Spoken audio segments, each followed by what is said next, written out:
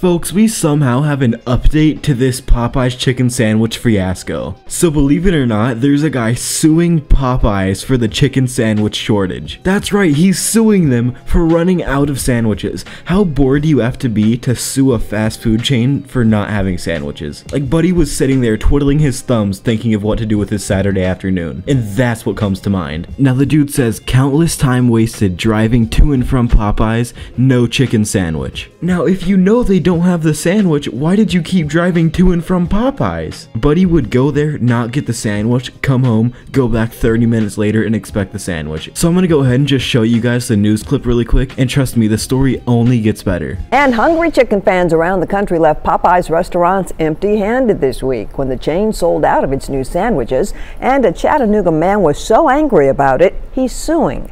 Craig Barr filed the lawsuit claiming the restaurant of false advertising and deceptive business practices. He says he drove to several locations which were all out of the chicken sandwich. Barr is suing for $5,000 and he's expected to be in court in late October, so stay tuned.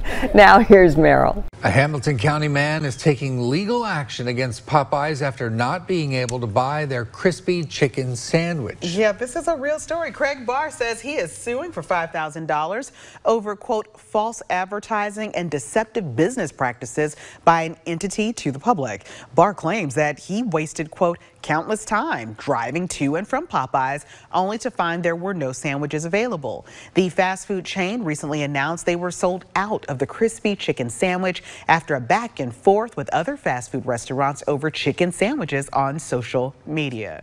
Now you guys probably think that's the end of the story. No, trust me, this right here is my favorite part of the entire situation. So some Popeyes employee supposedly took some of these sandwiches home and was selling them from his house on Craigslist for $24. So this guy took up on the offer, drove all the way to this dude's house, and the guy took his money and didn't give him the sandwich. This man is so desperate to get his hands on this sandwich, he went to Craigslist and all he got was his money boot-ganged. This dude went up, knocked on the dude's door, he answers, gives him a pair of clown shoes, takes the money out of his hand, and sends him on his way. And apparently that's something he thinks he can sue Popeyes for? I don't know how you think you're about to sue Popeyes because some dude boot-ganged your money. That's your fault. You're stupid. You went to some sketchy dude's house in hope of a chicken sandwich, and all you got was a spinal contusion, buddy. You're just an idiot. You can't sue them for that. It's obvious this man's just trying to make some quick cash off this. He just wants to get an easy $5,000 and move on with his day. This man's straight up about to be the laughing stock of the courtroom. I don't know, like I said, man, these Popeyes customers are wild. First, a dude jumps through the drive-thru window,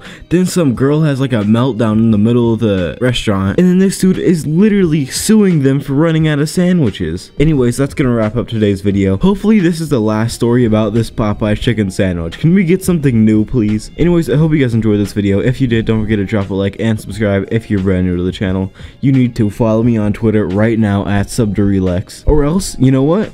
I'm just gonna say it. I'm gonna sue you. I'm gonna sue you for $5,000 right now if you don't follow me on Twitter at @Relex. Yep, you heard that right. Anyways, I'll catch you guys in the next video.